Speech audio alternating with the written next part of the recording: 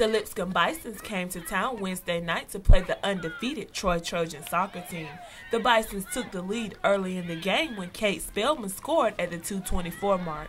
I think we're a little bit disappointed with the result, but I think dealing with the conditions and a few other odds and ends along the way kind of played into that as well. But all the credit to Lipscomb. I think they worked hard and they were able to hold us off in the second half for quite a long time. It was a defensive battle after that, with both teams trading shots until the clock hit 0, with Lipscomb ending up victorious 1-0.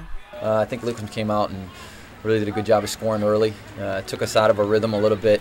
I think we just came out a little bit flat, and fortunate for them, they were able to keep us at bay, and we tried to do our best to get a goal in the second half. We got some good opportunities, just couldn't convert. In what can only be described as a 90-minute downpour, Troy and Lipscomb battled throughout the raining conditions all through the game.